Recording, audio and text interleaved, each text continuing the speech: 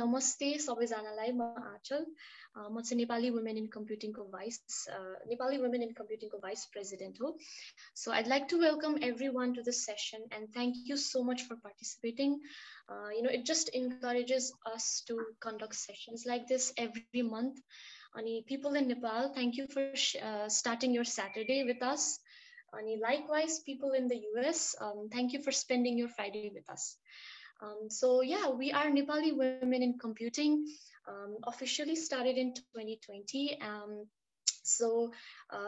Thank you to everyone who have supported us till now. So we are a group of men and women who have, who's focused to encourage and support Nepali women in tech. So हाम्रो यो NWiC Educate session चाहिँ so it's not just about computing. Actually, we've not done any computing session till now. So we'll be discussing about social issues, which is there in Nepal, which are underrepresented and not much talked about. अनि NWiC Educate सुरु गर्नुको main कारण चाहिँ हामीले awareness फैल्याउनु हो. Like हामी यो कुनै पनि topics मा, यो कुनै पनि issues मा, we are not expert. We are learning. And we thought about sharing this, since we have this platform, so we thought about sharing this with everyone. And we're trying our best to provide resources and find someone who has relevant experiences on those topics. So if you all are not aware about that, हामीले चाहिँ first session diversity and inclusion मा गरेको थियौं. Second चाहिँ gender equality. अनि आजको topic चाहिँ will be around Nepali women are unequal by law. So हाम्रो पहिलाको session, if you have missed it, if you have not participated that time, we have YouTube channel, so you can go and watch the video. And we have social medias, like we have Twitter, Facebook, Instagram, everything, so you can follow us and see what we are doing.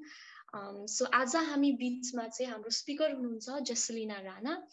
So this event is a collaboration with Nepali Feminist. So thank you, Jesselina. Out of your busy schedule, you accepted our request.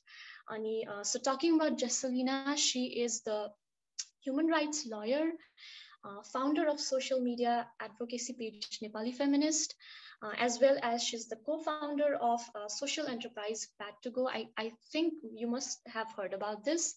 Ani Jesselina's area of interest and experience includes feminism, human rights, and laws.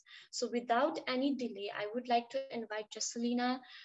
So yeah, the floor is yours, Jesselina. Thank you so much, Aachal, and thank you to the entire Nepali Women in Computing team for having me. नमस्ते सबैजनालाई म अधिवक्ता जेसेलिना राणा म चाहिँ अघि आचार्यले भनिसकेको जस्तो एउटा सामाजिक सञ्जालमा आफ्नो नेपाली फेमिनिस्ट भन्ने पेज पनि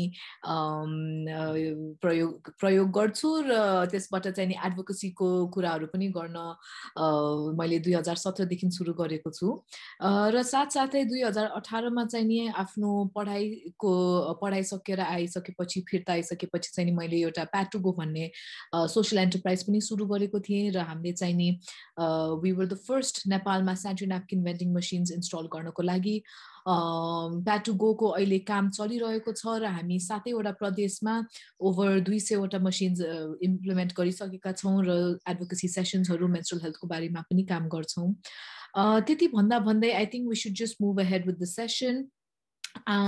Just to give a small brief background of what we plan to do as a so Nepali Women in Computing reached out to me in terms of laws ko bare chai ni hamro Nepal ma ke bhairaheko cha more or less नयाँ प्रपोजल्सहरु भन्दा पनि existing लजहरु कुन छ just to clarify अस्ति आएको जुन मोबिलिटीको इशुको ल छ I will मोबिलिटीको इशुको proposal छ we can touch upon it but हामीले त्योलाई मात्रै मध्यनजर राखी चाहिँ यो प्रोग्राम गरेको होइन र हामीले चाहिँ नि अहिले जुन एक्जिस्टिङ लज छ जसले चाहिँ नि नेपाली महिलाहरुको अधिकारलाई उल्लङ्घन गरिरहेको छ हनन गरिरहेको छ त्यसमा चाहिँ नि हाम्रो छलफल के भइरहेको छ हाम्रो इलेक्टेड लिडर्सहरुले यसको बारे के गरिरहेका छन् भन्ने कुराहरु प्लस अलिकति एउटा हिस्टोरिकल पर्सपेक्टिभ पनि लिन I think it's very interesting किनभने जुन अहिले यो अस्ति मोबिलिटीको इस्युमा हेर्दा पनि जुन प्रपोजल आएको थियो डिपार्टमेन्ट अफ इमिग्रेसनबाट धेरै मान्छेहरूको चाहिँ नि अन्डरस्ट्यान्डिङ चाहिँ यो एउटा नयाँ खालको रिस्ट्रिक्सन आउन लाग्यो भन्ने जस्तो कुरा थियो तर अनफर्चुनेटली यस्तो खालको रिस्ट्रिक्सन यस्तो खालको डिस्क्रिमिनेसन कानुनको तर्फबाटै भेदभाव चाहिँ नि पहिल्यैदेखि छ र हाम्रो संविधानमा पनि भेदभाव छ भन्ने कुरा चाहिँ नि आज म यहाँहरूमध्ये प्रस्तुति गर्न गइरहेको छु म मेरो भाषा चाहिँ दुवै नेपाली अंग्रेजी दुवैमा गर्न चाहन्छु र धेरै जस्तो नेपालीमा गर्न चाहे पनि कुनै कुनै लिगल टर्मिनोलोजिजहरु चाहिँ नि इजी अन्डरस्ट्यान्डिङको लागि इंग्लिश नेपाली दुवैमा म I will be focusing on that I think we did send across some readings. मैले 3-4 readings चाहिँ नेपाली women in computing लाई पठाएको थिएँ उहाँहरूले तपाईहरुलाई पठायो भन्ने म आशा गर्छु र त्यही अनुसार नै I would like to move ahead.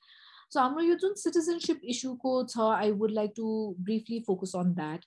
नागरिकता विहीन भन्ने कुरा जुन छ तपाईहरुले धेरै जनाले पनि यो सुन्नु भएको होला नागरिकता विहीन भनेको के हो नागरिकता बिना पनि कसैले नेपालमा आफ्नो जीवन बिताउन सक्दो रहेछ त के हो कति जनाको चाहिँ नागरिकता छैन किन छैन भन्ने कुराहरु I'm assuming everyone who is here and is a Nepali citizen has a nagrita. 16 वर्ष कटेपछि चाहिँ नि हाम्रो कानुनले हामीलाई आफ्नो नागरिकता लिन दिन्छ हैन एउटा सिटिजनशिप लिन दिन्छ र नागरिकता चाहिँ नि यस्तो एउटा महत्त्वपूर्ण डकुमेन्ट हो एउटा कागज हो जसले चाहिँ नि हरेक नेपाली एकजना नेपाली व्यक्तिको हरेक जीवनको हरेक स्तरमा चाहिँ नि यसको प्रभाव पर्छ फर एक्जाम्पल तपाईले एउटा बैंक अकाउन्ट खोल्नु पर्यो पनि नागरिकता चाहिन्छ तपाईलाई लाइसेन्स लिनु पर्यो भने पनि नागरिकता चाहिन्छ जब एप्लिकेसनको लागि अहिले त हाम्रो नागरिकता क्लास 10 को एसएलसी लिन पनि चाहिन्छ हैन सो हाम्रो यो नागरिकता नभएपछि चाहिँ नि हामीले कति व्यक्तिहरुलाई चाहिँ समस्या हुन्छ र के कस्तो समस्या हुन्छ र किन चाहिँ नि यस्तो इश्यूज आइरहेको छ भनेर हेर्दा चाहिँ नि FWLD ले 2018 मा एउटा शॉर्ट सर्वे गरेको थियो जसमा चाहिँ नि 1/4 of the population above the age of 16 do not have citizenship भनेर अनि यो जुन FWLD को पब्लिकेसन थियो त्यो चाहिँ नि इट वाज कोरोबोरेटेड बाइ 2018 को US स्टेट डिपार्टमेन्ट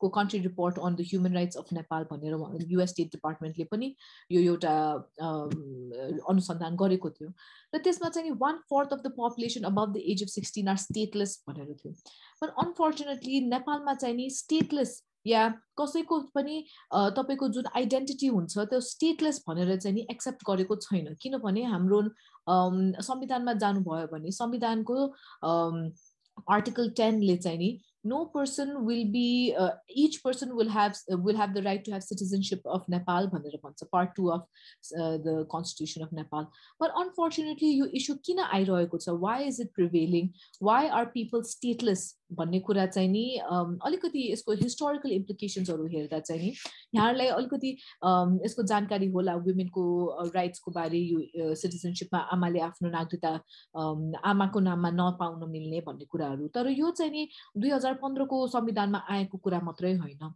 1952 देखि जब राणा शासनलाई चाहिँ नि ओभरथ्रो गर्यो राणा काल सिद्धियो 1952 मा जब डेमोक्रेसीको पलहरु आइरहेको थियो त्यतिबेला चाहिँ नि फर्स्ट सिटिजनशिप एक्ट भनेर निक्लेको थियो त्यसमा चाहिँ सरी it was Fairlie a liberal act यो 1952 को सिटिजनशिप एक्टमा चाहिँ नि you could get a citizenship तपाईको आमाको नाममा या बुवाको नाममा प्रोभाइड अर तपाई पर्मनेन्ट रेजिडेन्ट नेपालको थियो भने you could easily get a citizenship certificate त्यसपछि चाहिँ नि 1963 मा जब पञ्चायत रेजिम आयो 1963 मा पञ्चायत रेजिम आइसकेपछि चाहिँ नि यो 1952 को एक्टलाई हटाइयो र त्यसपछिको चाहिँ नि जुन कन्स्टिट्युसन र जुन एक्ट आएको थियो त्यतिबेला त्यसमा चाहिँ एकदम इन्ट्रेस्टिङली के भयो भने 1952 को एक्टलाई निकालेर यो 1963 को जुन ऐन थियो त्यसले चाहिँ नि दुईटा कुरा गर्यो एउटा चाहिँ नि आमाको नाममा हैन बुवाको नाममा चाहिँ नि तपाईले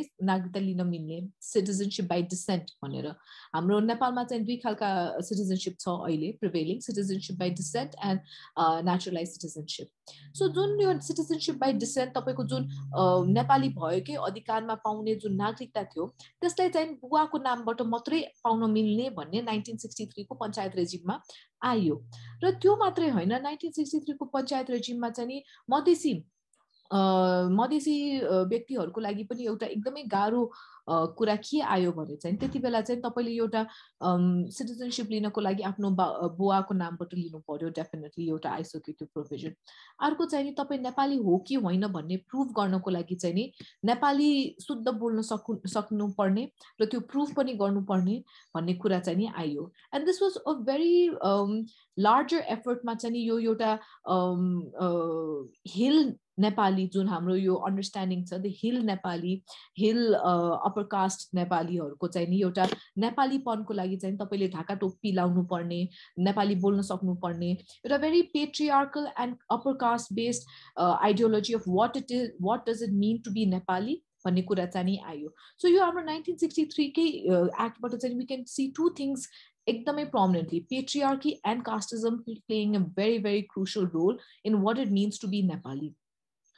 So 1963 को जुन citizenship act आइसकेपछि there was definitely a very very major influence जुन हाम्रो अहिलेको prevailing constitution मा छ र हाम्रो interim constitution हाम्रो 2006 मा हाम्रो the comprehensive peace accord was signed the conflict came to an end हाम्रो interim constitution आइसक्यो त्यसपछि interim constitution मा चाहिँ के भयो भने interestingly you can get a citizenship from your mother and father भनेर भन्यो हैन mother and father भनिसकेपछि that means दुवै जनाको चाहियो त्यसको लागि चाहिँ हामीले हैन a lot of women rights activists ले चाहिँ हैन mother or father आमा वा बुवा को चाहिँ प्रोभिजन हाल्नु पर्यो आमा र बुवाको हाल्यो भने धेरै नै समस्या आउँछ भनेर भन्यो so there was a lot of lobbying 2007 देखि इन्टर्म कन्स्टिट्युसन देखि अराउन्ड 10 years later 2015 मा almost 10 years later 2015 मा हाम्रो कन्स्टिट्युसन आयो and there was a very smart move played by those in power to pacify हाम्रो जुन यो or terminology हाल्नु पर्ने भन्ने कुरा चाहिँ नि mother or father चाहिँ नि हामीले भन्यौं त्यसको लागि हामी धेरै नै especially women's rights activists social justice activists yeah they were really for the provision that mother or father नै चाहिन्छ constitution मा त्यो हालेन भने चाहिँ नि महिलाहरुको जुन अधिकार छ आफ्नो बच्चालाई आफ्नो नागरिकता पास अन गर्नुपर्ने त्यो हुँदै हुन्न भनेर सो त्यसको लागि चाहिँ नि एकदमै गर्नुपर्छ किनभने हाम्रो मूल कानुन जुन छ संविधान छ त्यसले नै महिलाहरुलाई चाहिँ नि भेदभाव गर्यो भने what kind of 21st century constitution is it भन्ने कुरा चाहिँ नि आयो interestingly the politics behind it के भयो भने 2015 को constitution आउँदा चाहिँ नि mother or father भनेर त आयो तर त्यसपछिको जुन प्रोभिजन्सहरु छ तपाईले पढ्नु भयो भने part 2 of the constitution deals with citizenship article 10 र 11 तपाईले पढ्नु भयो भने it's so interesting how they have framed it किनभने mother or father भनेर त भनेको छ भन्नाले तपाईको mother आमा वा बुवा नेपाली भयो भने चाहिँ तपाईले नागरिकता पाउन सक्नुहुन्छ तर त्यसपछिको प्रोभिजन्सहरुमा के राख्यो त तर नेपाली महिलाले चाहिँ नि एउटा फरेन पुरुषसँग बिहा गरेर बच्चा पायो भने चाहिँ नि सिटिजनशिप बाइ डिसेन्ट पाउँदैन भनेर लेखेको छ हैन तपाईले if you are a Nepali woman and if you have married a foreign man तपाईले naturalized citizenship मात्रै दिन मिल्छ naturalized citizenship भनेको के हो भन्ने कुरामा हेर्दा चाहिँ नि naturalized citizenship भनेको यस्तो नागरिकता हो जुन चाहिँ तपाईको अधिकार होइन त्यो स्टेटको डिस्क्रेसनमा पाउन सक्नुहुन्छ so it is upon the state to say yes or no to give you a naturalized citizenship त्यसकारण हाम्रो जुन अब नेपाली पुरुषले चाहिँ नि एउटा फरेन महिलालाई बिहा गरेर बच्चा पायो भने चाहिँ नि that child will get a citizenship by descent तर नेपाली महिलाले चाहिँ नि फरेन म्यानलाई बिहा गरेर या बिहा नगरेर या बच्चा पायो भने चाहिँ नि that child will get naturalized citizenship. Naturalized citizenship pani like I mentioned is not a right of that child. त्यो चाहिँ state को discretion मा छ हैन state ले जुन CDO कार्यालय या जहाँ पनि हामीले नागरिकता लिएर जान्छौं हाम्रो state को bodies हरुमा त्यसमा no पनि भन्न पाउँछ किनभने it is a discretionary power of the state and it is not a right of the individual to get the naturalized citizenship. अर्को important difference चाहिँ naturalized citizenship raw citizenship by descent को मा चाहिँ के हो भने naturalized citizens are citizens who cannot hold positions of power. You cannot become the prime minister. You cannot become the president. You cannot become important heads of state. So naturalized citizen भनेको त एउटा basic रूपमा हेर्दा त discriminatory त छ किनभने हाम्रो firstly तपाईको जुन अधिकारहरु छ citizenship by descent naturalized citizenship सँग छैन अर्को झन् मेजर प्रब्लम आएको के हो त तपाईलाई स्टेटले नै नो भनिसकेपछि you will be without a citizenship, Hahn? And most of the times that is what happening, that is what is happening. हाम्रो कति जना चाहिँ नि आमा चाहिँ नि नेपाली छ तर बुवा चाहिँ नि फरेन छ भने जाँदाखेरि चाहिँ नि सिडिओ कार्यालयहरुमा जाँदाखेरि चाहिँ नि हैन आमाको नामबाट किन पाउनु पर्यो नागरिकता? तपाईको बुवा इन्डियन हो भने तपाई इन्डियन नागरिकता लिनु, इन्डियन पासपोर्ट लिनु, बुवा अमेरिकन हो भने अमेरिकन पासपोर्ट लिनु, किन आमाको नामबाट आउँछ भन्ने कुरा छ. So the concept behind it being that आमाको नामबाट आउने जुन blood line छ, that is not as important, or that is not the lineage that is getting passed down भन्ने कुरा चाहिँ नि एउटा patriarchal mindset मा त छ, तर law बाट पनि codify भइसकेपछि यस्तो कुरा चाहिँ नि I think it really integrates within the society of what it means to be Nepali and who you get your Nepaliness from. So that was very interesting. त्यसपछि definitely 2015 को constitution आइसकेपछि चाहिँ नि another thing that is going around in terms of a lot of activists is that हाम्रो एउटा citizenship act पनि छ हैन. Citizenship act चाहिँ नि 2006 मा आइसकेको थियो. यो चाहिँ नि it was एउटा consultative process between the different political parties मा consensus मा चाहिँ नि यो 2006 को act आयो. 2006 को act मा चाहिँ नि what is interesting to see is that हाम्रो 2006 को act, so basically for all those people who are not part of the law background, so हाम्रो चाहिँ नि there is a constitution को provisions लाई implement गर्न चाहिँ नि हाम्रो legislature बाट act हरु बन्छ, या नेपालीमा भन्दा चाहिँ नि ऐनहरु बन्छ. So यो act ले चाहिँ नि citizenship act ले चाहिँ नि a lot of people are under the impression that हाम्रो यो citizenship act amend गर्यो भने चाहिँ नि नेपाली महिलाहरुको यो नागरिकता दिन मिल्ने जुन अधिकार छ त्यो चाहिँ नि you know it will be validated भनेर. But unfortunately what is very interesting to see and what we need to also acknowledge is that citizenship act ma definitely आमाको नामबाट नेचुरलाइज सिटिजनशिप दिनु पर्यो भने चाहिँ नि आमाको नामबाट सिटिजनशिप दिनु पर्यो भने चाहिँ नि खाली नेचुरलाइज सिटिजनशिप दिनु मिल्छ भनेर लेखिएको छ.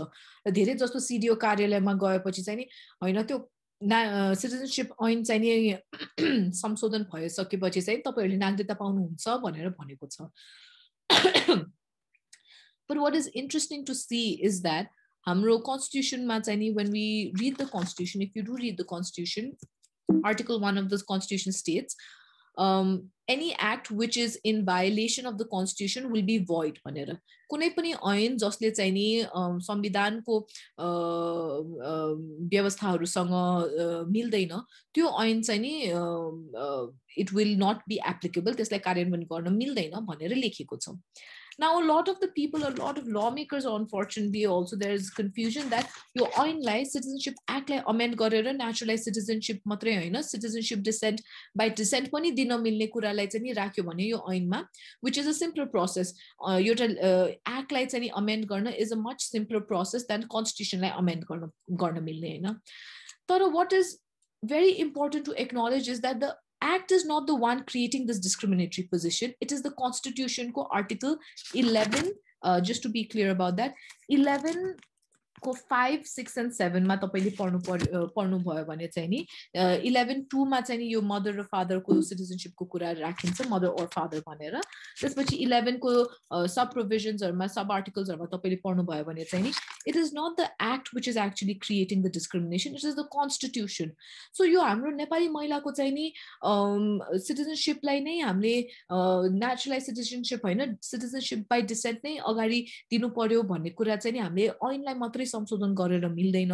किनभने ऐनलाई संशोधन गरे तापनि कोर्टमा जाँदा यो केसेसहरु कोर्टमा जाँदा चाहिँ नि संविधानसँग जुझिन्छ, त्यसपछि संविधान will prevail over the law. त्यसकारण हाम्रो यो जुन सिटिजनशिप बाइ डिसेन्ट को कुरा छ हामीले संविधानमै त्यसलाई संशोधन गर्नुपर्छ, न कि हाम्रो ऐनमा.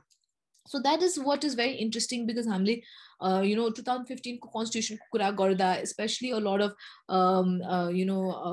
activists हरुसँग कुरा गर्दा चाहिँ नि they will tell you that 2015 को constitution is not the best constitution just because एउटा provision हाम्रो fundamental right मा चाहिँ नि there are a lot of important provisions. For example, I think we are the only country to put rights of victims of crime को कुरा, right to justice को कुरा, rights of women भनेर नै separate category as within the fundamental right chapter.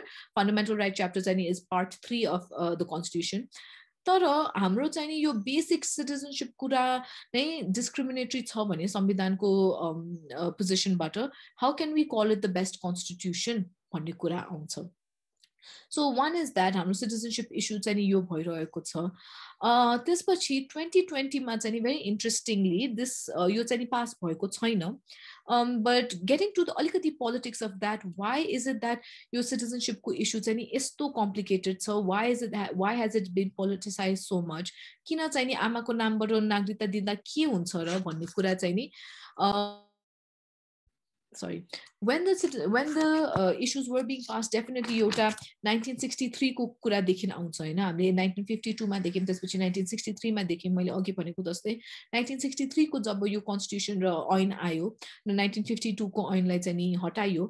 1963 मा मैले अघि भनेको जस्तै what it means to be Nepali, Nepali हुनुको के हो, एउटा दाउरा सुरुवाल र ढाका टोपी लाउनु, नेपाली बोल्न सक्नु, र यसले चाहिँ नि it will take away, it will filter out those people who are not Nepali भनेर भनेको थियो, majorly looking at the disproportionate impact on Madhesi people.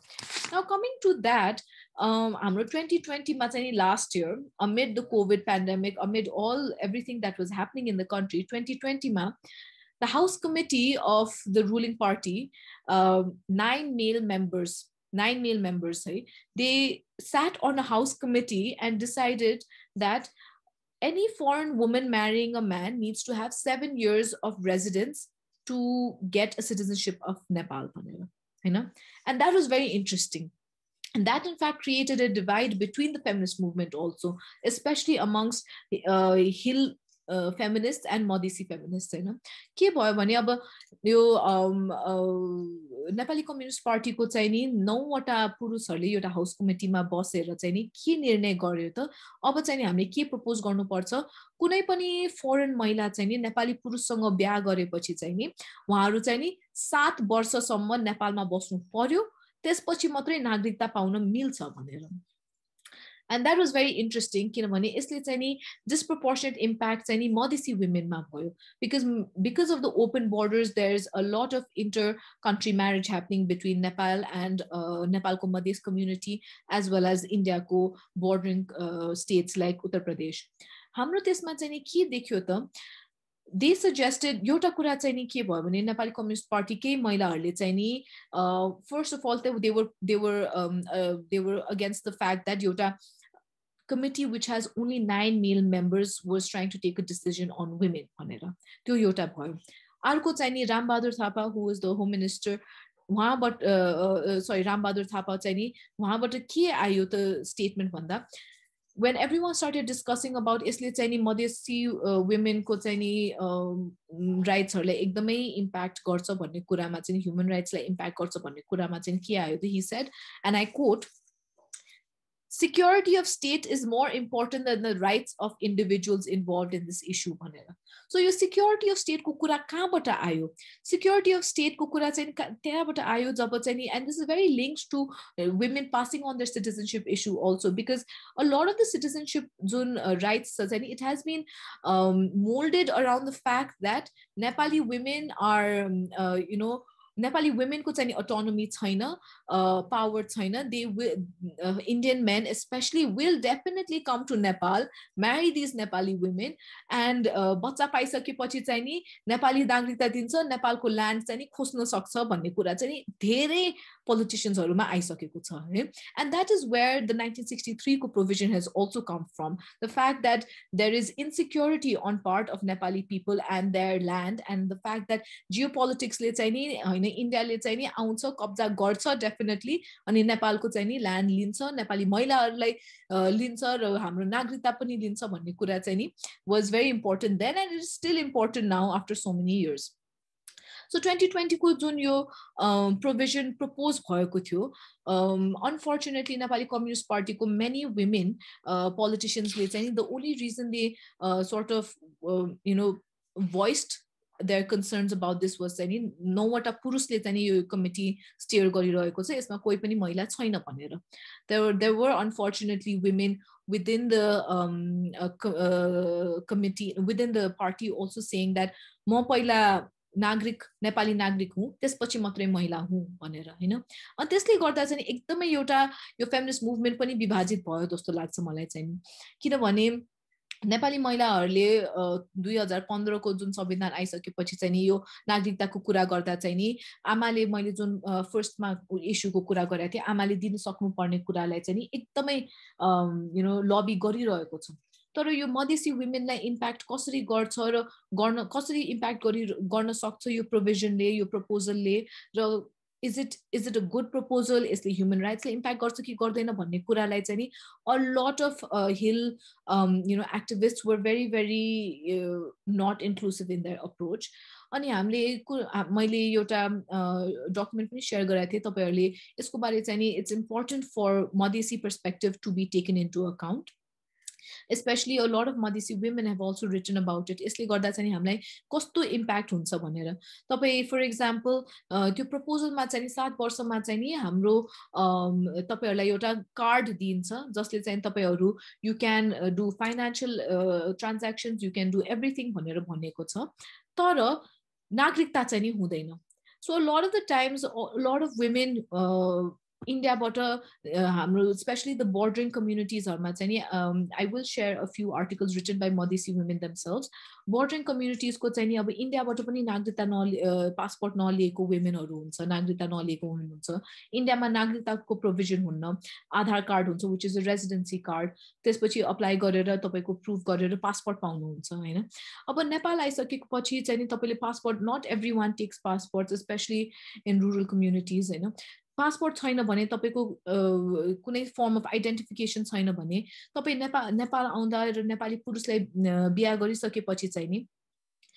तपाईले एउटा नागरिकता जुन नेपालको पाउनु हुन्थ्यो त्यो पाउनु भएन 7 वर्षसम्म तपाईको you cannot have access to land in your name because you are not a Nepali citizen. You cannot have businesses in your name because you are not a Nepali citizen. They have said that एउटा card दिइसकेपछि चाहिँ सबै गर्न मिल्छ भनेर but that त्यो जुन card छ त्यसको बारे कन्स्टिट्युसनमा त्यस्तो खालको सिटिजन त्यस्तो खालको रेजिडेन्सीको बारे कुरा नै छैन हैन अल्दो हाम्रो जुन कन्स्टिट्युसनमा चाहिँ नि the citizenship of women married to Nepali men will be decided as per federal law भनेर भनेको छ तर त्यो भए तापनि 7 वर्षसम्म चाहिँ नि आफ्नो एउटा नागरिकता नभइसकेपछि एउटा देशमा बसेर एउटा सिटिजनशिप नभइसकेपछि चाहिँ नि what about issues where women want to divorce what about alimony तपाईलाई डिभोर्स गरिसकेपछि चाहिँ नि if you want security for yourself for your children what is all that issue where is all that issue and who is going to decide all that issue before implementing your card system भनेर चाहिँ नि आएको थियो fortunately अहिलेसम्म यो प्रावधान चाहिँ नि पारित भएको छैन र 2020 मा चाहिँ नि यो कमिटीले डिस्कसन गरेर 9 men discussed it and just न्यूजमा एकदमै बम्बार्ड भएको थियो So citizenship को इशुमा हेर्दा चाहिँ नि हामीले दुईटा कुरा चाहिँ नि अहिले burning issues one is definitely पहिले देखि भइसकेको एउटा 1963 को पञ्चायत काल देखि आइसकेको जुन एउटा patriarchal and caste based lineage of men being passed down छ अहिलेको 2015 को कन्स्टिट्युसन सम्म त्यही आएको देखेको छ हामीले र मैले अघि भनेको जस्तै यो एउटा ऐनलाई संशोधन गरेर मात्रै यसको यो समस्या चाहिँ नि यो सल्भ हुनेवाला छैन यसलाई चाहिँ हामीले संविधान नै संशोधन गरेर अगाडि बढ्नु पर्छ र 2020 मा जुन आएको छ मधेसी महिलाहरूको लागि जुन एकदमै नकारात्मक प्रभाव हुने जुन प्रोभिजन छ त्यसको बारे पनि यहाँहरूले पढ्नु भयो हुन्छ तर अनफर्चुनेटली अहिलेसम्म पारित भएको छैन and we are hoping that it does not get passed till now So I think citizenship को issue मा चाहिँ नि त्यति नै हो तपाईहरुलाई अरु केही थप जानकारी चाहियो भने Aachal, should we do a question answer right now or maybe 1 or 2 questions right now and then general questions later? Yeah, I mean I can ask like if anyone have any questions about citizenship laws or else like we can do like after her presentation is done then you guys like have questions and ask okay. So yeah, if anyone have any questions just feel free to turn on your video on mute and ask. Also if there are any questions program ko beats ma pani tapaile chat ma lekhnu bhayo bhane I can address it after I sort of finish the program. If there are no questions, I'd like to have move something. on. Hi. Nirvana. Sorry, my last one, maybe I just missed what you said. Because it seems like a lot of back and forth. Tara oileko current चाहिँ के हो? Is it still ama or baubata, or they've changed it again? Oileko चाहिँ के छ standing? Yes, it is ama or bua, mother or father, but oileko constitution ma pani is the same issue that mother or father bhaye tapani त्यो provision त्यसपछि there are so many sub provisions to it which clearly state that if your mother is a foreigner, so the only time mother or father is actually applicable is both your mother and father are both Nepalis, then you can get your citizenship from the mother ko name, but even then बुवाको नाम नखुवाउनु पर्ने भन्ने पनि provision चाहिँ नि applicable भएको छैन किनभने when you do go to the CDO कार्यालय अहिले पनि बुवाको हो भनेर चाहिँ नि they are sort of asking अनि पहिला चाहिँ नि another practice चाहिँ नि very interestingly हाम्रो 1963 मा चाहिँ नि बादी community भन्ने is a community of Dalit women who have been historically pushed towards sex work. And a lot of them are still practicing sex work. As a result of that, 1963 Constitution and 1963 Citizenship Act, the Badi community women had taken a case to the Supreme Court, stating that as sex workers, a lot of us don't know who the father of our child is, and they should be given the citizenship irrespective of hamro bachako buako naam चाहिँ नि नभए पनि. अनि त्यति बेला चाहिँ constitution supreme कोर्टले के decide गर्दै थियो त फादरको जुन नागरिकतामा फादर मदर नेम हुन्छ फादरको नेममा चाहिँ नि फादर अनआइडेन्टिफाइड भनेर भन्थ्यो त्यति बेला supreme कोर्टले. So now the general practice is it's not that you don't need to show who the father is, तर mother Nepali भयो भने अनि त्यो citizenshipमा चाहिँ father unidentified भनेर भनिदिन्छ. It's not that they are saying that you don't require the father ko details at all. They will just state it as unidentified or not that they will not ask you father ko ho bhanera. So that is another issue that people are trying to sort of address. Kina बुवा को नाम किन अझै सोध्नु पर्यो जबकि नेपाली बुवाको नाममा चाहिँ तपाईले नागरिकता लिन जानु भयो भने चाहिँ आमा को हो या आमा अनआइडेन्टिफाइड भनेर कहिले पनि सोध्दैन. त्यो मदर अनआइडेन्टिफाइड भन्ने कुरा चाहिँ छँदै छैन. So unfortunately a Supreme Court decision which was in favor of the Badi community so many years ago त्यसलाई चाहिँ नि युज गरेर अहिले अर्कै कन्टेक्स्टमा प्रयोग गर्दिरहेछ जसले चाहिँ नि झन् त्यो कम्प्लिकेशन्सहरु अराइज भइरहेको छ. I'm sorry, just one follow-up thing. Before you said, so 1 in 4 Nepali people over 16 don't have nagarikta, no? And is that because of either single mothers or Madesi women? Teyo, usually the reasons why they don't have it? Most of it is because of single mothers. The US State Department could report also, if you do look at it, Madesi women bhanda pani, it's the single mother issue that has been raised, 1 in 4 above the age of 16 without stateless, who are stateless. Okay, thanks. One question. Okay, sure. Sorry, one question, just adding to Bakharko question, I know. 1/4 people don't have citizenship wala. So is it the assumption that they have not given SLC because, like you said, SLC dina pani ahile citizenship chahincha, they don't own land, they don't like the Chinese jatima, they have nothing over it just though? So very interestingly, we were the organization that I was working with, we had a bunch of young people without citizenship coming to our organization to help them. If you don't have a citizenship certificate because your father is not Nepali, what we are seeing is the people with privilege and access to power, people in power and access to financial resources, let's say nagrita nabhaye pani SLC diरहेको, nagrita nabhaye pani college गइरहेको, because you can sort of pay your way through. Obviously this is not for everyone, but there are people who have not taken the SLC exam due to lack of nagrita. I hope that clarifies it. Yeah, thank you. Yeah, if you guys have any questions, you can ask, or else Jesselina, you can start with the other topic. All right, thank you. So rape ko ma chahi ni rape laws ko bare chahi ni I thought we would move ahead with it in two aspects. I think because एउटा त जुन general rape law को critique भइरहेछ online पनि, for example, you know, men-to-men rape not being addressed, just the gender issue of the gender neutrality of the rape law, statute of limitation ko कुरा छ, which I will come alikati further down the road. But before that, I would like to address your important rape ko muni pani ekdamai important issue which is getting very overlooked. त्यो चाहिँ conflict era rape या conflict को time मा जुन rape भएको थियो त्यति बेलाको चाहिँ rape को issues हरु, who has addressed it, what are the laws that are sort of used to address it, address भएको छ कि छैन भन्ने कुरा पनि हैन. So when the conflict was taking place, there was a lot of sexual violence from the Maoist side as well as from the security forces side.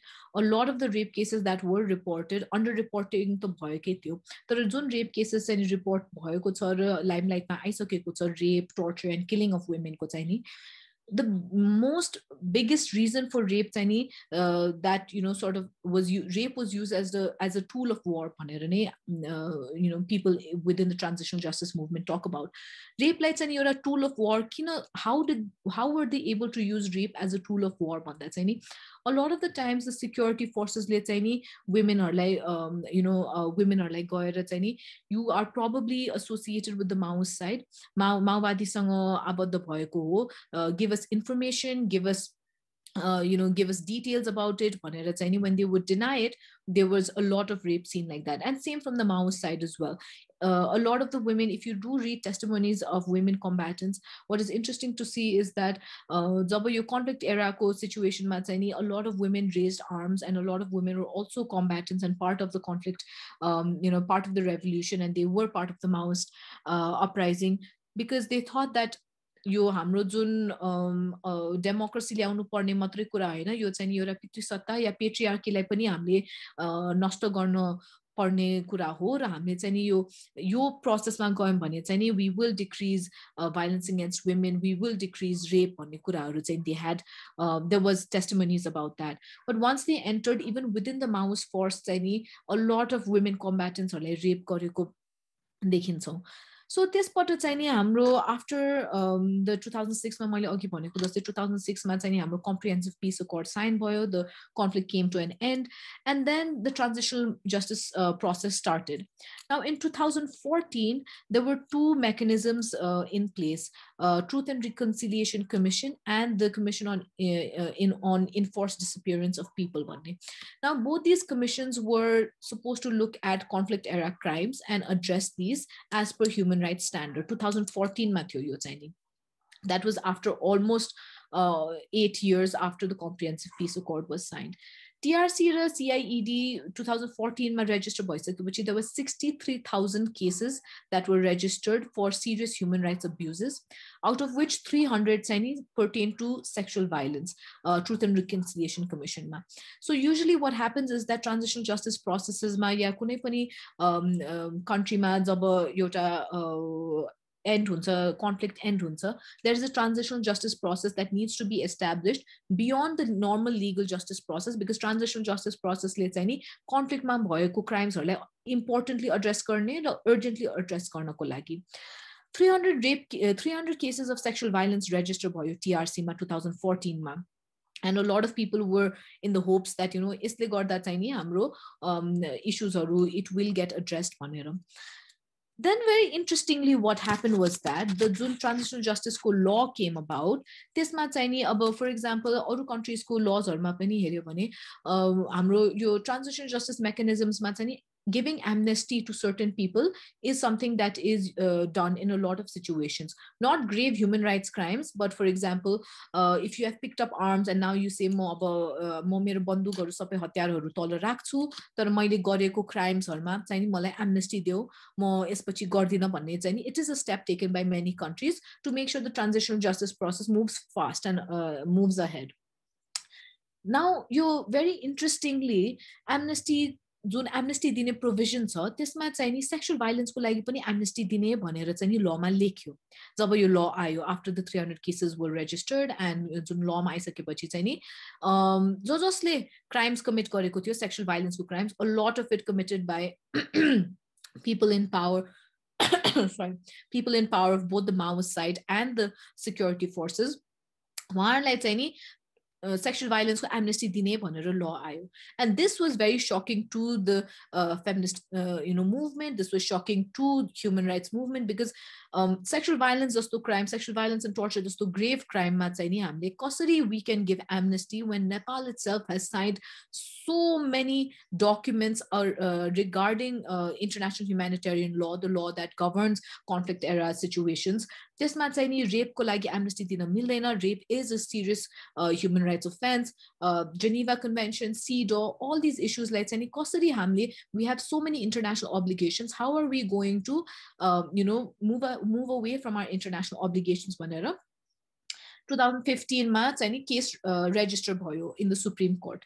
Supreme Court of Nepal ले त्यति बेला very positive decision. They said that there will be no amnesty given to sexual violence perpetrators. They will have to face the letter of the law and they will have to serve punishment as per the law भनेर.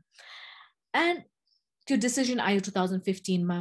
यति धेरै समय गइसक्यो. Every year there is discussion about sexual violence survivors हरुको लागि चाहिँ नि we need to provide justice bhanera.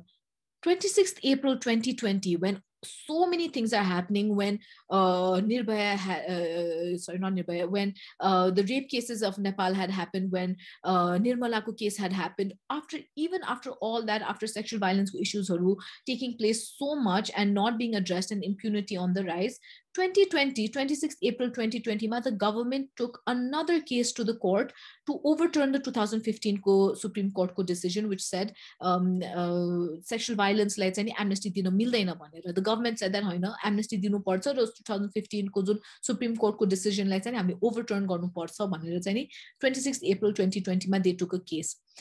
Thankfully, the Supreme Court said no, we are going to stick with our decision. Sexual violence will not be given amnesty and they will have to face the letter of the law. So that was a very positive step. Now, in terms of why sexual violence survivors of conflict era crime have still not received justice, a few issues come.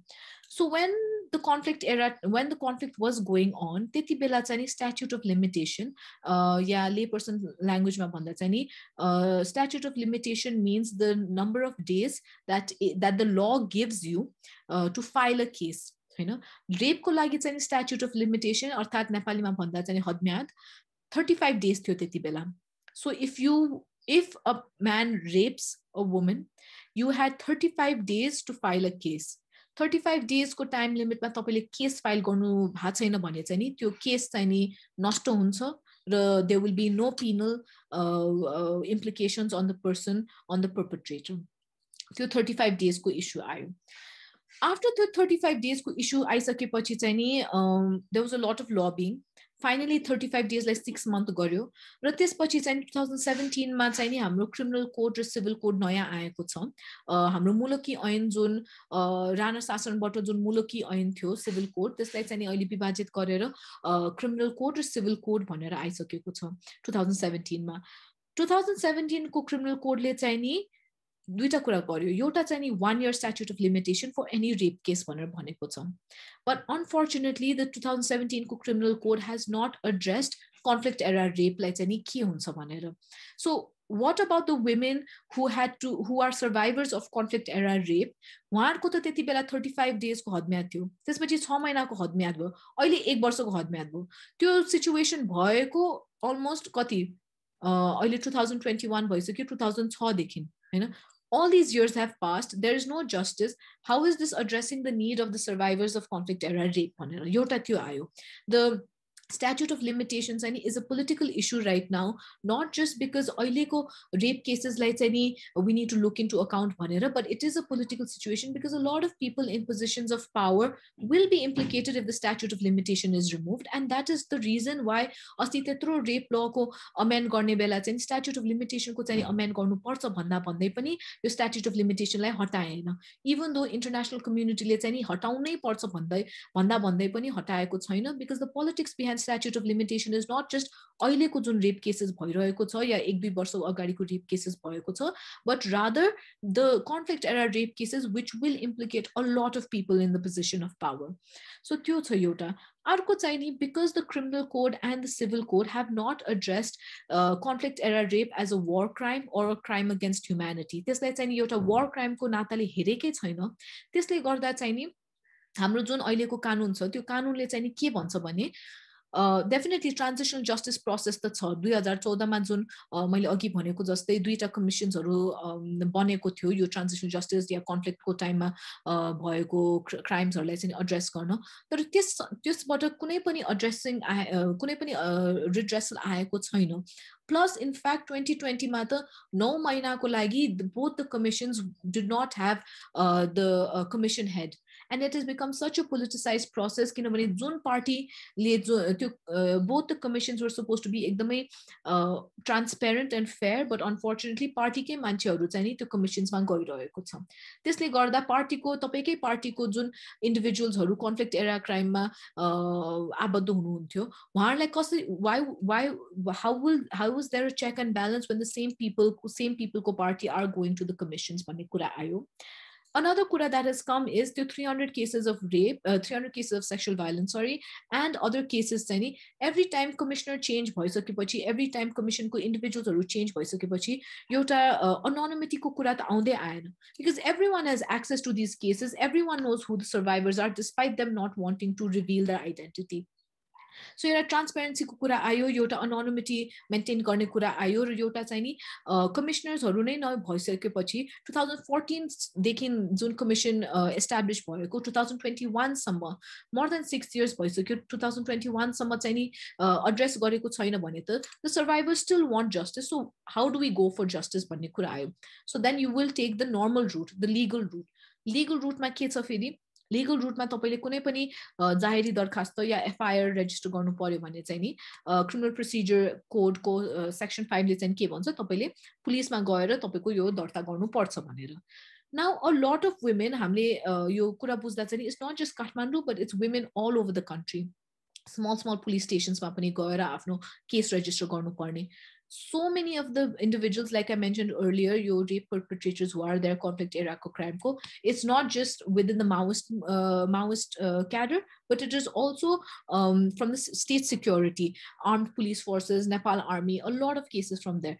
Tapaile, if, for example, there is a person who is a survivor of conflict era rape and the perpetrator is someone from the armed police force or from the police force, तपाईले अहिले गएर पुलिसमै पुलिसको विरुद्ध एउटा police व्यक्तिको विरुद्ध case file गर्नु पर्यो भने what is the likelihood that they will register the case भन्ने कुरा आयो हैन. So that is another legal hurdle that women from conflict era rape are actually facing. एउटा त statute of limitation, there is absolutely no clarity of whether 35 days ko applicable huncha ya 6 months ko applicable huncha ya 1 year ko. Even if all three are applicable, that means that they cannot register their case. But because transitional justice process ma move गरिसकेपछि चाहिँ there needs to be a law which addresses conflict era crimes. There should be a clear understanding from the law itself. War crimes को भित्र चाहिँ नि rape लाई कसरी हामीले integrate गर्न सक्ने र उहाँहरु चाहिँ नि transitional justice process मा move गर्नु पर्यो भने चाहिँ नि cases चाहिँ नि register भइसक्यो, तर every time नयाँ commissioner आइसकेपछि, नयाँ team आइसकेपछि, political team आइसकेपछि हाम्रो cases चाहिँ नि anonymous हुन्छ कि हुँदैन र transparency छ कि छैन भन्ने कुराहरु. So now, because the domestic system was failing for the conflict era survivors, they have gone international level. UN Human Rights Committee decisions over and over these sakeko cha. For example, you can also look at cases of Fulmati Nyaya and Purnamaya Lama. उहाँहरुको cases तपाईहरुले हेर्नु भयो भने sexual violence को cases Fulmati Nyaya ko she was only so her name has been changed. Fulmati Nyaya is her pseudonym. She was only 14 when she was taken to the barracks, and the Nepal army personnel raped her on account of belonging to the Maoist side. त्यति बेलादेखि अहिलेसम्म उहाँहरूले चाहिँ नि आफ्नो case लडिरहनु भएको छ UN human rights कमिटीबाट decision आइसकेको छ अनफर्चुनेटली इन्टरनेशनल डिसिजन्समा चाहिँ के हुन्छ दे क्यान recommend the state to take actions but they can nut hold the state accountable if actions are not taken. So Trial International is an organization that is working very, very closely with this, so you can look into that. Another interesting thing is transitional justice mechanism ma herda sexual violence survivors ko चाहिँ नि comprehensive peace accord sign गरिसकेपछि चाहिँ नि there were interim relief packages or state को तर्फबाट चाहिँ नि compensation packages हरु हाम्रो conflict era war crimes को individuals हरुलाई families whose families whose members were killed during the conflict को लागि भनेर चाहिँ नि interim relief package or IRP भनेर चाहिँ नि state ले निकालेको थियो 2006 पछिको comprehensive peace accord sign गरेपछि.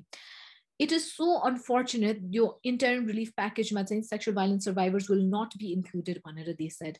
Why? Sexual violence survivors of conflict era crime were not given any compensation, were not given medical compensation, were not given monetary compensation, nothing. IRP या interim relief package is only for people who are conflict victims भनेर लेख्यो government को तर्फबाट. Conflict victims भनेको चाहिँ those and it defined it, those who are killed or injured as a consequence of use of force while acting as a combatant. So they said that the only people who are getting these relief packages will be the ones who are fighting in battle at that time and have been killed or injured, not people, especially women who have been through rape, sexual violence, and torture, even within, like, let's say, barrack during the war that's any barrack pitra ya Maoist ko hidings haru pitra chani rape ko situation, torture ko situation bhayo bhane chai they will not be seen as conflict victims because they were not killed or injured or their rights were not their rights were not restricted during combat. They were left completely out of the package. So conflict era sexual violence survivors, which is an issue within the transitional justice movement, is getting so far left behind. 2006, 300 cases could have been easily addressed till now. They could have been redressed till now, justice could have been given. But unfortunately, it is not so. Rape law, it's not just the current rape issues that it is not addressing. It has completely ignored conflict era rape and sexual violence. Not just that, transitional justice mechanism has been a major failure till date. No case has been addressed, and the state has also not given any form of compensation or allowance to conflict era survivors of rape and sexual violence. So I hope I was able to clarify conflict era rape ko bare. I thought it would be interesting to talk about because Aachal hamile rape ko kura garda chani we forget there is a whole generation of women who have faced sexual violence who are getting left out of this conversation. Kinabhane hamro transition justice mechanism is still a major failure. Any questions regarding the conflict era sexual violence survivors?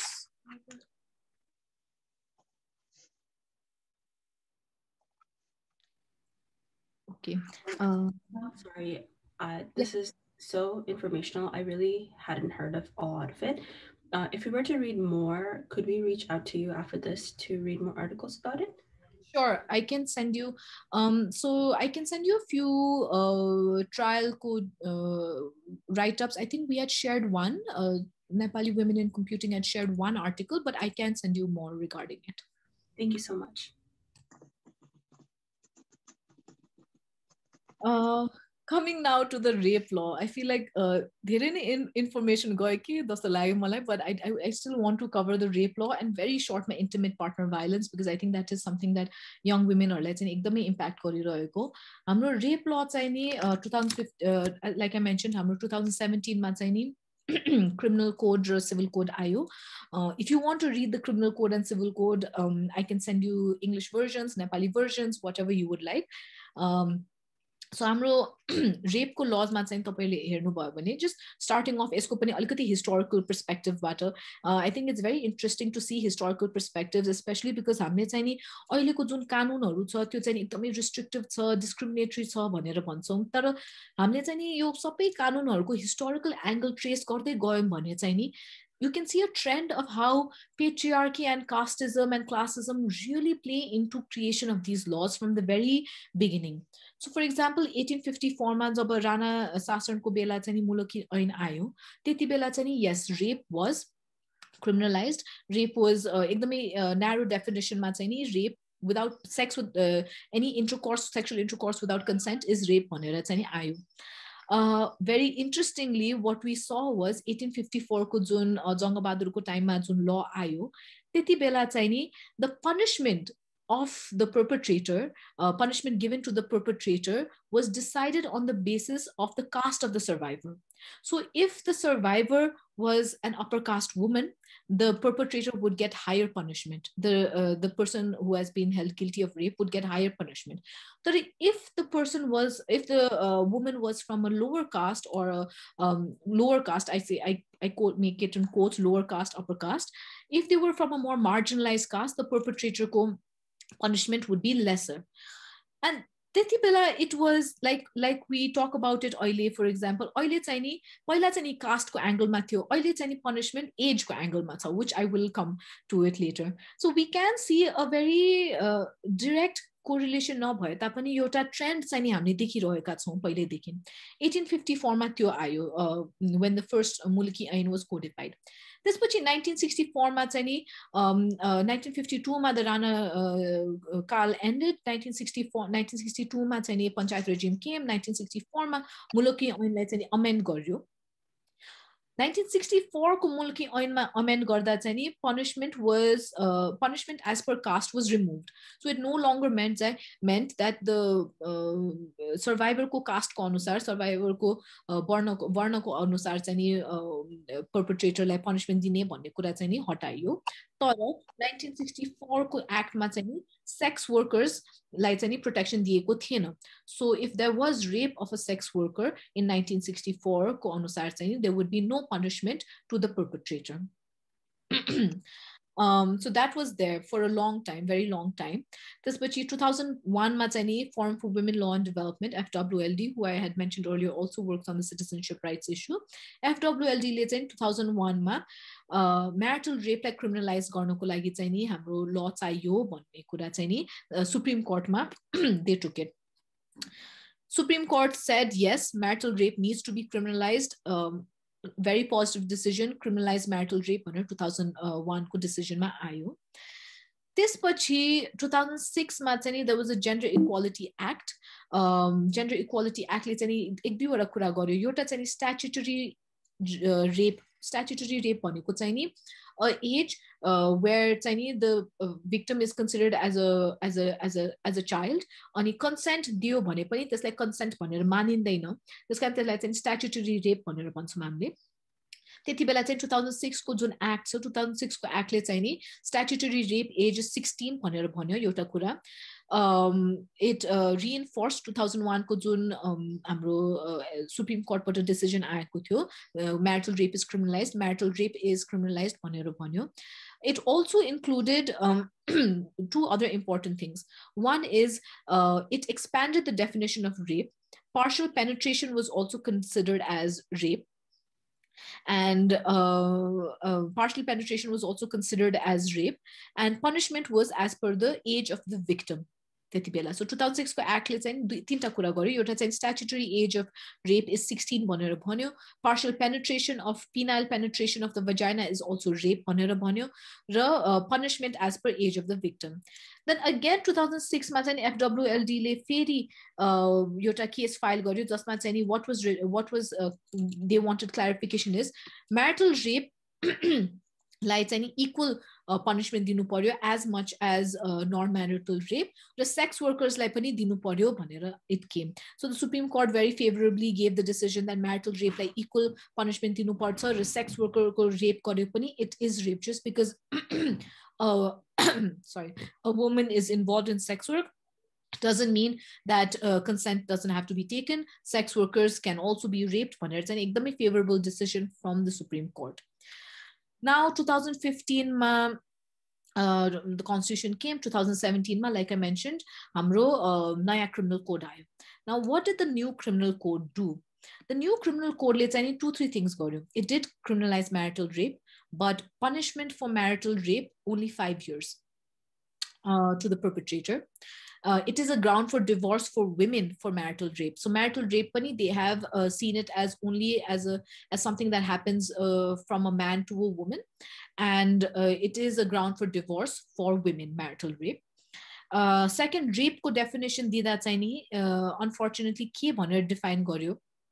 It did expand the definition. Positive kura chani bhanda chani 2007 criminal code le chani, it expanded the definition of rape to include not just penile vaginal penetration as rape, but any object, kunai pani object le chani vagina penetrate garyo ya anus lai penetrate garyo, that will be considered rape, plus oral rape lai pani recognized garyo.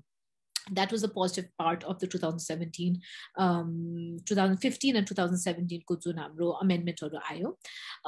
2015 ko amendment ma chani oral and non-penal lai chani acknowledge gareko thyo mulki an lai amend garda, र 2017 ले chani यही amendment lai chani codify garyo, because mulki an lai, like I mentioned earlier, it was divided into 2 parts, and the new mulki an chani became a criminal code, and that again reinforced 2015 ma proposed gareko amendment of oral and non-penal penetration. But unfortunately, what the rape law did do is the definition of rape, any sexual intercourse, whether oral, penile vaginal, penile anus, object to vagina, committed by a person against a girl or a woman will be considered as rape. Section 219, if I'm not mistaken. 219 त्यो भन्यो त्यो सेक्सनले Repco definition त्यो भनेर भन्यो, but it has with a sexual intercourse without consent against a woman and a girl भनेर भन्यो. But what it failed to do, it failed to define what is consent. How do you take consent? Is it affirmative consent? Is it resistance? No means no consent. And because of this, if you have been following Asti Bakar Yota, I'm forgetting his name, Siddiqui Baba, I'm not sure. Asti Bakar, around 2 weeks ago, there was a Baba who committed rape, and usko birudha usko case tiny goyko thyo. And that case ma they did not prove, they said that he is not guilty because the victim, the survivor, did not resist and did not cry during the course of the rape. And because there is no resistance, it cannot be considered as rape. And this touches upon, again, the role of the court is to interpret the law, is to interpret the constitution. When the law itself is quiet about a lot of the things, there's very limited role of what the court can do. त्यसमा चाहिँ हामीले त्यो केसबाट चाहिँ हामीले के बुझ्न सक्छौं त, consent को definition नै नदिएपछि what are we considering as consent? Is it resistance summer, everything is okay, and is that what we are considering, or is it that you need to take affirmative consent भनेर? So the lack of definition of consent has also created a major loophole for a lot of perpetrators to go free. One example, Astiko त्यो Baba who has been freed from all charges, so your consent ko definition is lacking. Second, gender neutrality ko kura. So gender neutrality ko kura herda, like I mentioned, against girl or women bhanera bhaneko cha एउटा section है. त्यसपछिको section, if you see, there is a section on unnatural sex bhanera cha.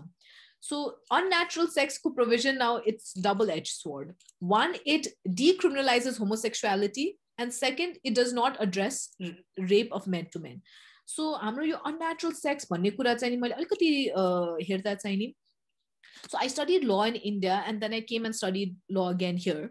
अनि इन्डियाको लमा चाहिँ नि when इन्डियाको ल चाहिँ नि अहिले जुन Indian penal code छ त्यो चाहिँ सबै के भन्छ ब्रिटिश era टाइमको laws and they have just kept amending it. So when the British era ko law came in the Indian penal code, त्यति बेला चाहिँ नि unnatural sex भनेर, not just sodomy भनेको चाहिँ नि anal sex, but also bestiality and different forms of sex like चाहिँ नि unnatural sex को मा club गरेको थियो.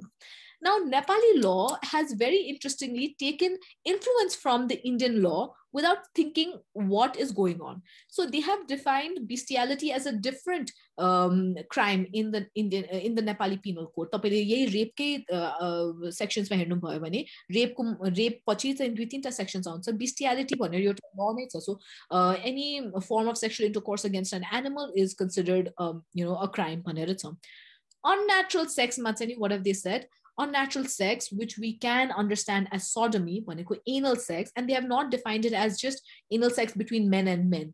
But there's this understanding that anal sex is only done between men. So it is not an offense if done with consent. If done without consent, they have given 3 years. Now, this is what is interesting to see. If done without consent, they have given 3 years punishment, but they have not categorized it as rape. And it cannot be read within the section of rape, because rape ko section clearly against women and girls. There's another confusion. Yeh section bitra unnatural sex ko section bitra. A lot of the pedophilia cases that is being seen in Nepal is against young boys.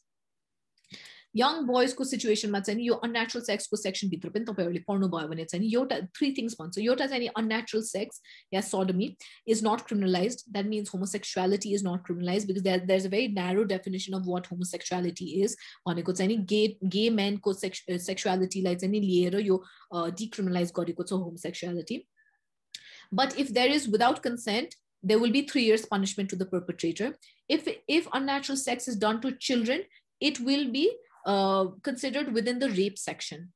Now, rape section, if we go back, so what are the courts doing? They're saying, okay, this section is saying unnatural sex against children. Rape ko section ma phirta jana saksam. Tara rape ko section ma phirta jada ta explicitly women and girls ko lagi matra lekheko cha. So young boys who are survivors and victims of sexual violence and rape, like you cannot read it within the rape section. As a result of which, you have to read it within the unnatural sex section, and because of which it does not get categorized as rape.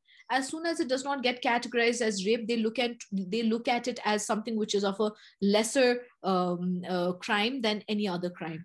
So because of that, there is such a huge confusion. Ani asti there was a rape law like amend garnu paryo bhanne kura ayo kinabhane I will come to that yo age ko baरमा चाहिँ नि rape law lai amend garnu paryo. We need to sort of make this gender neutral. We need to include young boys as part of this issue bhanera चाहिँ नि the proposal went to the president.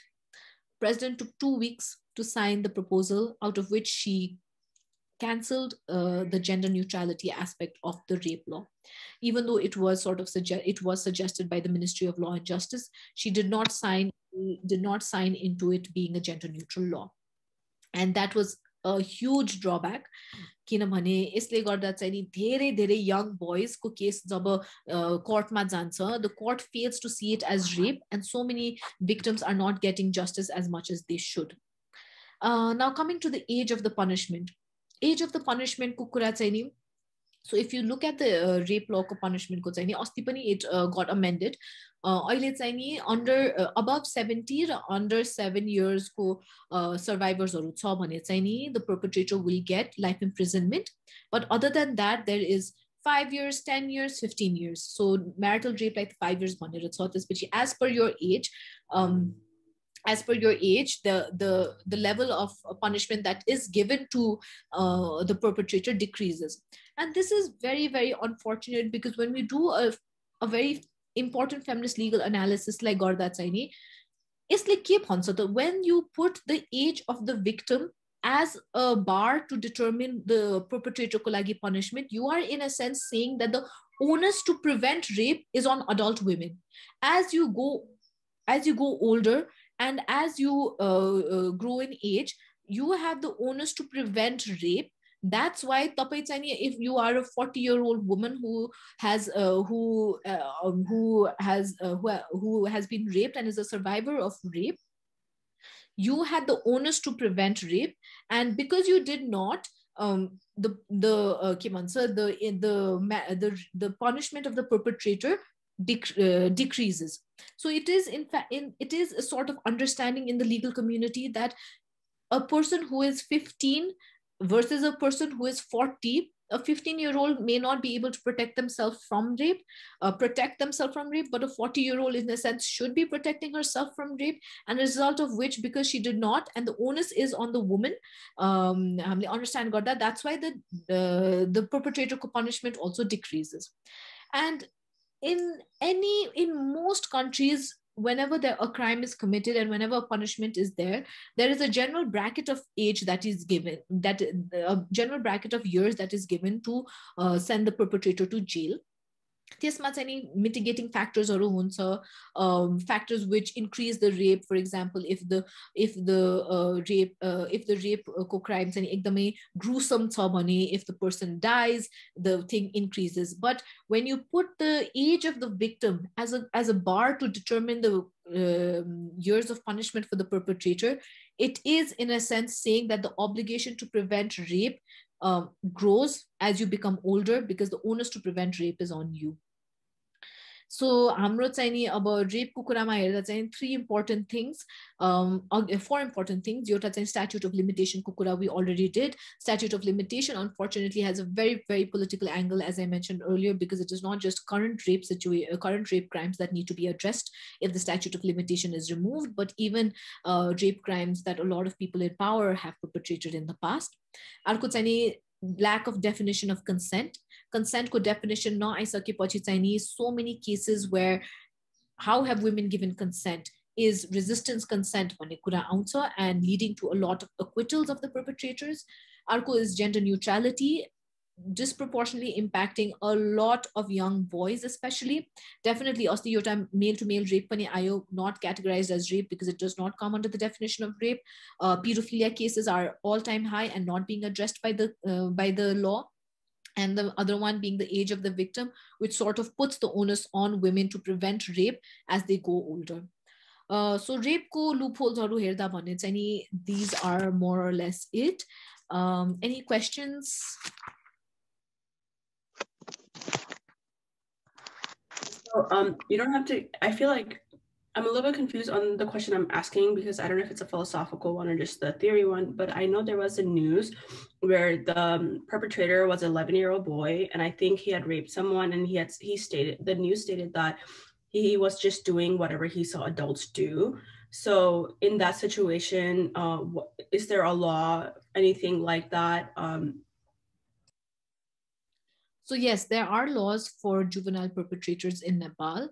Under the age of 10, if any crime is committed, it is not considered a crime as per law under the age of 10. Beyond the age of 10 to 18, there is a juvenile law that is used, and it I'm not aware. I'm sorry, I will research on this and let you know more about it. But I am sure of the fact that below 10 years of age can commit no crime. Clearly mentioned law ma. 10 to 17, which is the juvenile age, like juvenile protection. There are supposed to be in each province, there is supposed to be juvenile detention homes as per the law. But with regard to serious offenses by juveniles, I will get back to you on that. I'm not aware of the law right now. I will also look for the news. It's been a while since I saw it, and I just saw it in passing, so I don't have that on me, but I'll definitely look for it too. Thank you so much. I have a question too. So, the age of the victims versus perpetrator wala kura, is it common all around the world or Nepal ma matre? It is not common all around the world. I don't know if there are countries which do have it. I will look into that. But the countries that I know which do not have it is, for example, major countries with deep jurisprudential understandings, like law ko bare ekdamai courts or decision aeko. For example, UK, USA, India, none of them have any of this. A lot of where our laws are usually influenced by, especially India and the British system, none of them have this. Okay, thank you.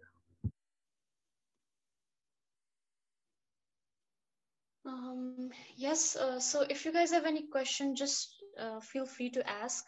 I mean, this session was intended for 1 hour, 15 minutes, 30 minutes, but just like we are kind of flexible with time right now, just for 15 minutes, I would say. So, I mean, thank you so much, Jesselina. It was such a wonderful presentation. Thank you for the insights on citizenship laws, intimate partner violence, and rape laws. So just feel free to ask any question, guys. But we do have some questions from Google Form. Actually, I'll just talk about intimate partner violence briefly for like 5 minutes. Sad to say there is no law on intimate partner violence in Nepal. For example, if you are in an intimate relationship and there is sexual violence, emotional violence, physical violence, it is not recognized by the law. The only type of physical, sexual, emotional violence which is recognized under the domestic violence law is between people who are married or living in the same household. And that does not include intimate partner relationships. Unfortunately, even the researches that have been conducted in Nepal with regard to intimate partner violence focuses on married couples. It does not focus on young people in relationships, young people in live-in relationships. Live-in relationships are not recognized by the law. So today, if you are sexually abused, if someone sexually abuses someone, if someone mentally abuses someone, emotionally abuses someone, physically abuses someone within the intimate partner setting, it will not come under domestic violence. It will have to move as a normal normal case under the criminal code. And emotional violence, for example, is not recognized by the law unless it is domestic violence. Physical violence is not recognized like domestic violence for intimate partners. So just to say that, unfortunately, I don't see any organization working on intimate partner violence, and young people are getting left out of this conversation of violence.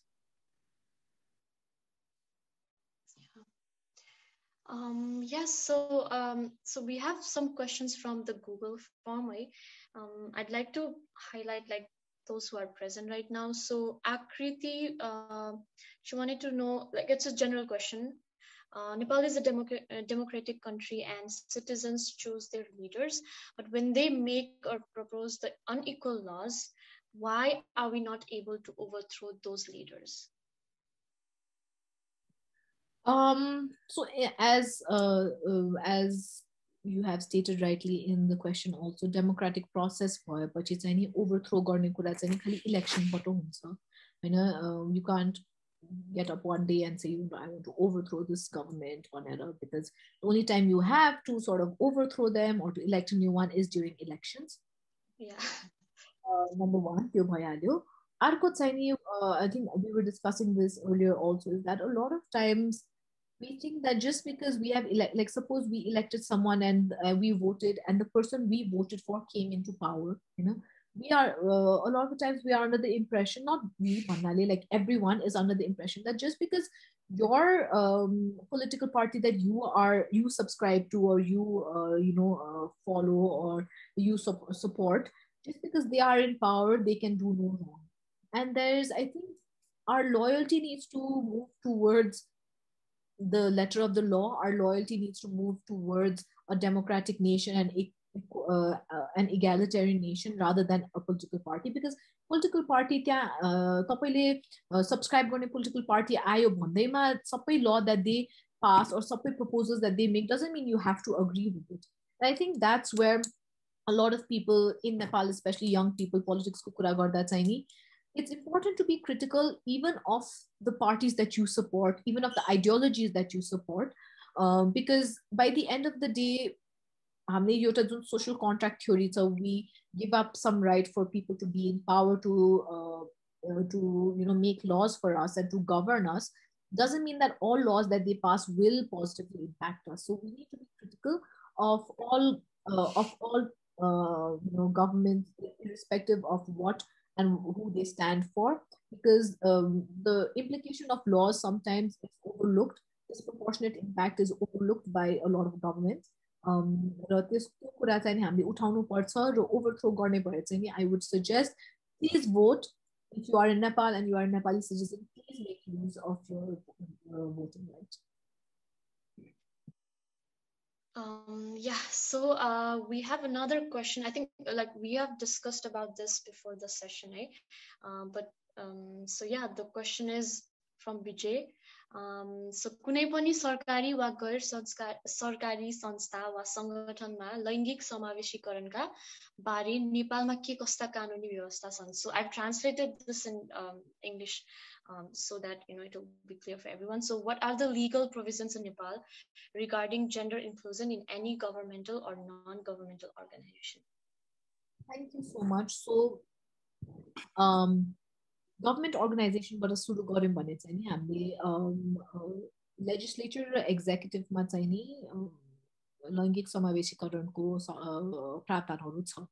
And this came from the beginning. हाम्रो Constituent Assembly बाट नै आयो. Constituent Assembly भनेको चाहिँ नि the group of people who will make the constitution. त्यति बेला नै Constituent Assembly मा 33% reservations अनि women लाई दिनु पर्यो भनेर आयो. And that trickled down to the legislature as well as the executive. For example, executive ma, I don't know if you all have information about this. If our president is male, the vice president has to be female. If the mayor is male, the vice president has to be female. Now, there's a lot of positive and negative things that we are seeing from this. Starting with the legislature, 33% representation, whether in the state level, province level, or local level, 33% representation. Definitely, okay, 33% representation. A lot of times these are not getting fulfilled. 33% is not getting fulfilled. So we need to take not just a top-down approach, but a down-top approach also. Top but 33 representation ayo, तर हामीले तलबाट हामीले capacitate गरेको छैनौं भने महिलाहरुलाई to sort of be part of that scenario. How are we going to fulfill this 33% representation? एउटा चाहिँ capacity building को कुरा आयो, अर्को चाहिँ नि burden of care. What we're also seeing at the local level and at even the state level and the central level is that there are so many women who want to be part of the legislative processes, but घरको काम पनि हुन्छ, बाहिरको काम पनि हुन्छ. How are you supposed to handle both when there are so many obligations? भन्ने कुरा पनि देखिरहेको छ. So capacity and distribution of burden of care ले गर्दा चाहिँ नि a lot of women who even want to be part of political political systems and governance structures are not being able to. एउटा त्यो भयो 33% को. अर्को interestingly what we're also seeing is that for example, mayor एउटा एकजना mail हुनुहुन्छ अरे, female deputy mayor ल्याउनु पर्यो हैन, अब as per law female deputy mayor छ. Female deputy mayor, for example, has never been in politics, but her husband has been in politics for a long time. We are seeing so much of the husband's political ideologies being forced through the wife, and that is where I talk about capacity building, and this is not just in rural area, this is happening in urban areas also. So we need to make sure that it's not just a top-down approach, because अहिले top-down भइरहेको छ. 33% representation and reservation for women in executive bodies आयो. But if you're not building capacity, if you're not ensuring that women have shared burden of household work and burden of family care, at that point of time, we're still seeing a lot of patriarchal values being pushed through the women, and and the women not being given space to shine, irrespective of that 33% reservation being there. So government bodies मा चाहिँ नि हाम्रो लैंगिक समावेशीकरणको लागि यो छ. त्यो भन्दा भन्दै हाम्रो constitution मा पनि के लेखेको छ भने लैंगिक अल्पसंख्यक या gender minorities हरुको लागि पनि there can be laws created to ensure equal participation भनेर. So the constitution has also given right to the government to make laws to include individuals from gender minority communities to be part of the governance structure. There are gender minorities, just women like matrai banaeko cha reservations haina, women raw caste based reservation matrai cha. Trans people haruko लागि, non-binary people haruko लागि चाहिँ अहिलेसम्म आएको छैन.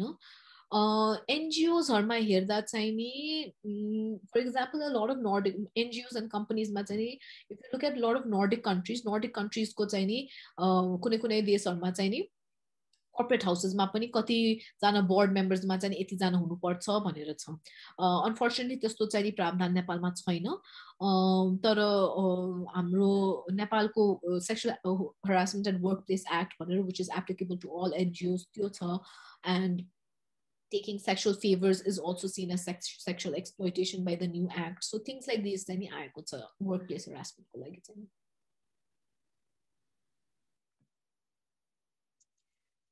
Yes, so any questions, anyone? I have a question. So, so your presentation, Matsi, you pretty much covered the problematic aspects of Nepali law, you know?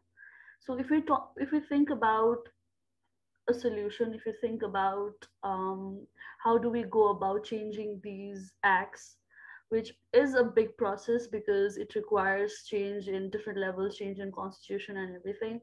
So सबै कुरा त्यो consider गर्दाखेरि चाहिँ what do you think can be a starting point to bring about changes in these laws that are not that don't like that are quite biased, you know, यिनीहरूलाई change गर्न चाहिँ from a normal citizens perspective, like जनताको pressure हुन्छ कि त पेटिसनहरू हुन्छ कि त like right personलाई elect गर्ने हो कि, like what can be a starting point to change these problematic laws?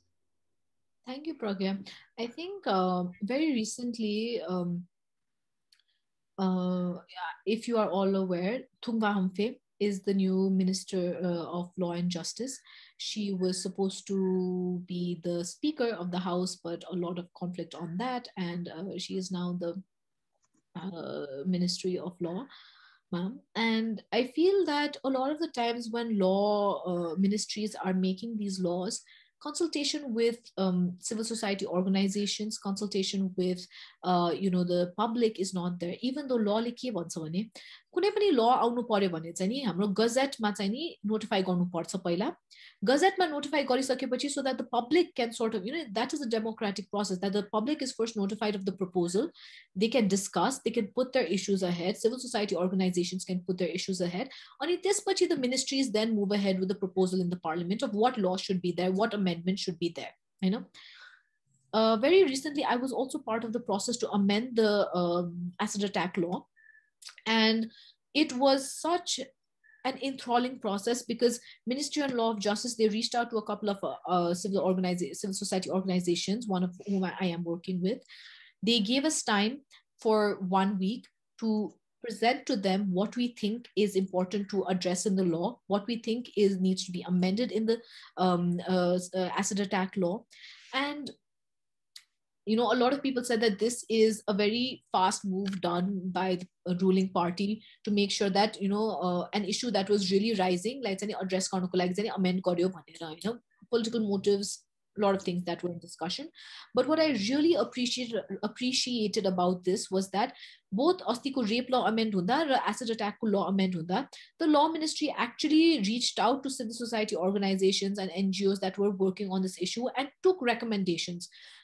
Them accepting the recommendations is another thing. All recommendations is another thing. But I think the first step to actually take the recommendations and for the organizations to also give recommendations based on the discussions they've had with, panel discussions with a lot of individuals, I think that was really important because the organization I was working with, I'm not naming the organization because it will look like I'm representing that organization, and that's the whole process of consent that I need to take from them. So the organization that I work with, we actually had been working on acid attack for a long time.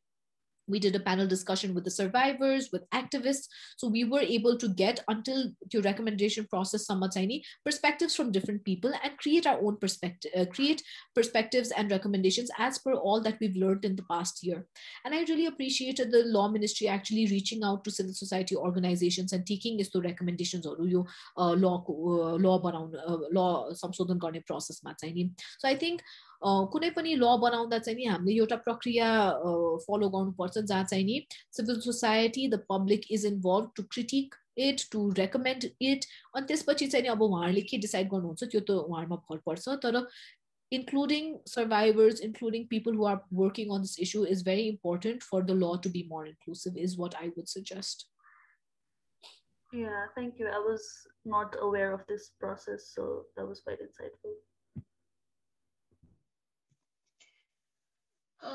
Okay, so we are almost at the end of the session, and we've got some questions from the Google form, but so I feel like most of the questions have been covered from Jesselina's presentation. But if you guys have any question, last call, guys, just feel free to ask.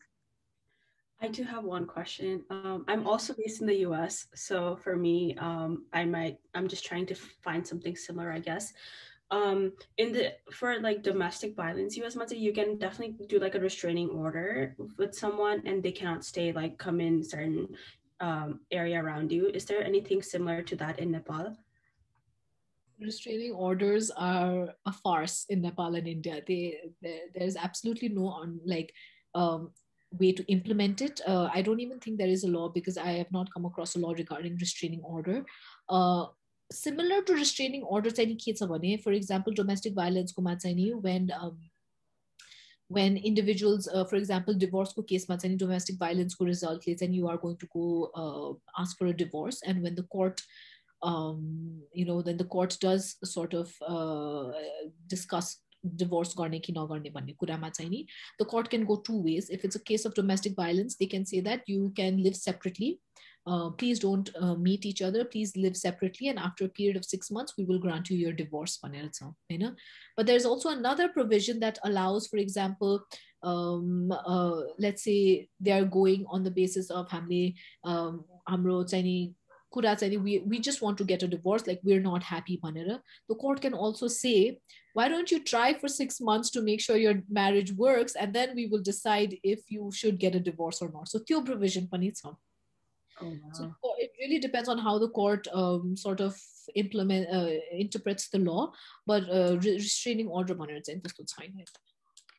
So what are if somebody is going through like a domestic violence thing, like what's the best case scenario in Nepal, like in legal like from legal point of view?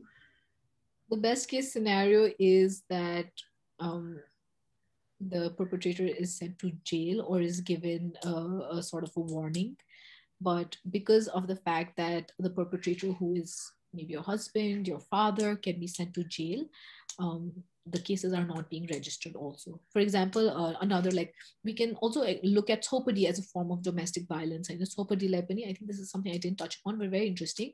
Thopadi 2017 criminal code criminalized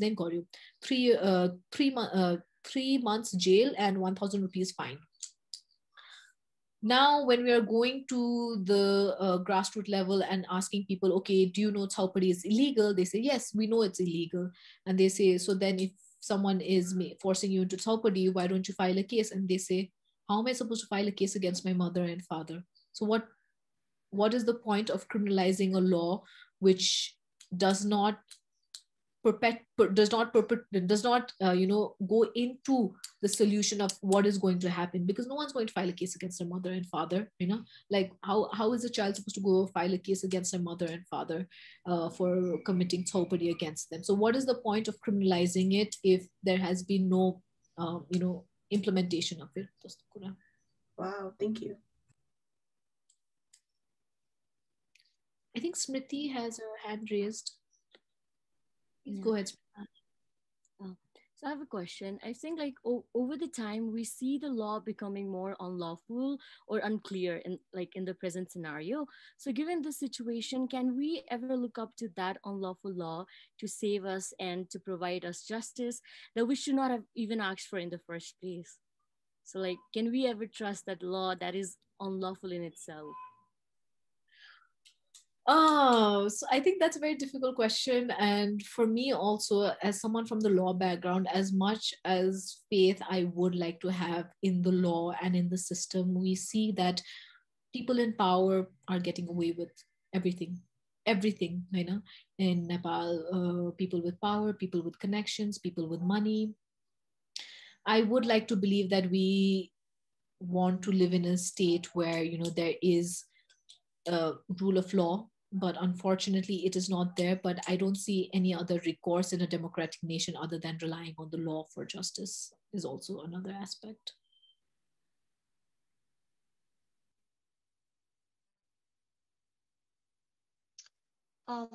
Yes, last call, guys. Any questions? Just feel free to reach out to Jesselina or her page or her account, Nepali Feminist. And you can also reach out to us if you have any questions post session. And since this session is recorded, तपाईँको कोही साथीहरू interested हुनुहुन्छ र as a present हुन सक्नु भएन भने, we can spread the word, and the video will be uploaded to our social medias. So just last call if you guys have any question, because this session has been really Actually, yeah. So I think Vijay has raised his hand. So Vijay, you can unmute yourself and ask. Oh yeah. हजुर नमस्ते सबैजनालाई सुरुमा एकदमै मैले जति सुन्न पाएँ एकदमै इन्फर्मेटिभ सेसन पनि रह्यो अनि मलाई चाहिँ के सोध्न मन थियो भन्दाखेरि नि जस्तै जुन हाम्रो लिगल प्रोसेसहरू छन् हैन फ्लड छन् अल दैट तर कतिचोटि चाहिँ के पनि हुन्छ भन्दाखेरि त्यो भएको लिगल प्रोसेसमा पनि फर एक्जाम्पल एउटा वुमन चाहिँ सेक्सुअली हेरेस्ट भएको छ भने उलाई चाहिँ जुन लिगल प्रोसेसमा लान चाहिँ हुन्छ त्यो लिगल प्रोसेसमा आउनलाई चाहिँ एकदमै गाह्रो पनि पर्ने रहेछ के because of so many मिसकन्सेप्सन्स end legal process एकदमै त्यो झन्झट काम हो एन्ड अल द्याट गरेर अनि मैले चाहिँ के सोध्न खोजेको भन्दाखेरि काठमाडौँमा बेस्ड भएको तपाईँहरूलाई थाहा छ होला कुनै एउटा यस्तो अर्गनाइजेसन छ जसले चाहिँ यदि एउटा वुमन सेक्सुअली हेरेस्ट भएको छ भने उसलाई चाहिँ लिगल प्रोसेसमा ल्याउने पुलिसमा गएर रिपोर्ट गराउनुदेखिका अदालतका कुराहरूदेखि सबै हेरिदिन उसलाई हेल्प गर्ने and more so pro bono गर्ने अथवा free service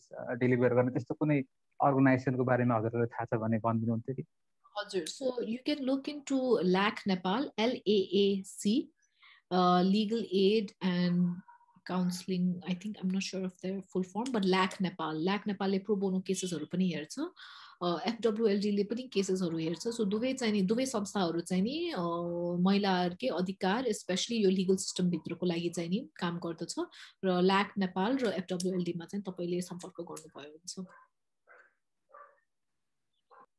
Okay, thank you.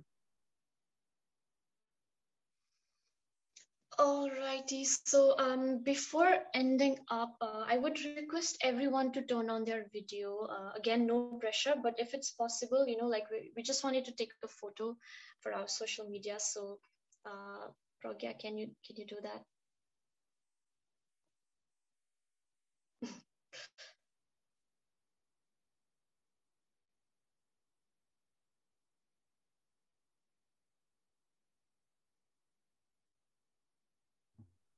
Okay, so I'm about to take it. Okay.